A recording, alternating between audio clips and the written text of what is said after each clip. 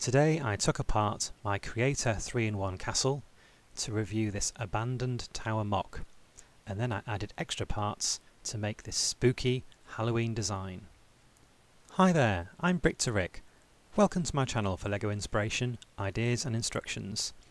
Please subscribe for weekly castle, pirate and seasonal videos coming your way.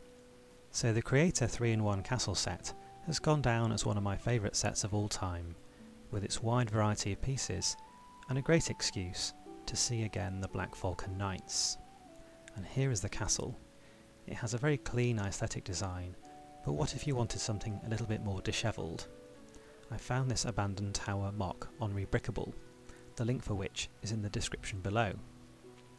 Today I dismantled my beloved Creator 3-in-1 castle and made this abandoned tower for you to review it to see if you want to make it yourself.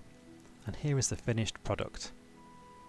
It starts off quite slowly, building up on a series of plates held together loosely by some bricks. It becomes a lot stronger when you start at the base of the tower. Inside you can see a broken staircase, and this leads up to the first level where there are some windows in place, again made to look as if they've been broken. Around the base there is some water and some plants growing out of the side of the tower. On the side of the tower there's some quite neat greebling and some brick effects. It is worth noting that making this model requires the use of the spare pieces included in the set. I really enjoyed putting together the broken design of the Lego at the top of the tower. It's a really good effect, although I didn't position the skeleton as it's meant to be in the instructions. It was a bit graphic for me and this review.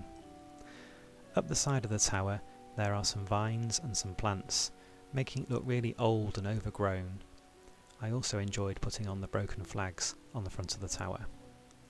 At the top there is a lookout, and this has been overgrown as well, along with a storage area. So here we have a shot of the minifigures being added to the front of the model. The Black Falcons really suit the design of this abandoned tower. I enjoyed putting it together. It took around 3 hours. Here is the skeleton being added to the top of the tower, and he's quite happy up there, but I couldn't find a place for the blacksmith. So in the end I put these minifigures away for Halloween and got out the Bat Lord from Fright Nights. He is a fantastic minifigure from the early 1990s, along with his dragon. This black dragon comes with fluorescent orange wings and flame. I decided to take apart the brightly coloured elements from the front and the sides of this model, leaving behind this rather plain frontage to the tower. I then put in the minifigure. Here he is, but even then I wasn't very happy with the way it looked, so I decided to take away all the plates from the bottom, including the water and the light tan plates, and replace them with some dark tan ones instead that were from the original castle. To finish it off I added in some brown elements to simulate some broken trees around the front and the side of this abandoned tower. I think the effect is quite good, but then I decided to put in some background to this set. Take a look at my bonsai tree with no foliage and a skeleton leaning up against it. So here is the final model, the abandoned tower with Bat Lord and dragon accessories. Many thanks for watching. Now you're going to see a rather crude strobing effect for Halloween.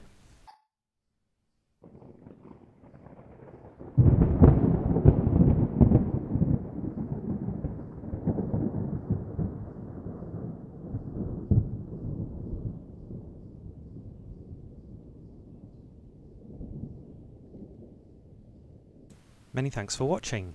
Please subscribe for more Halloween and castle stuff in the very near future.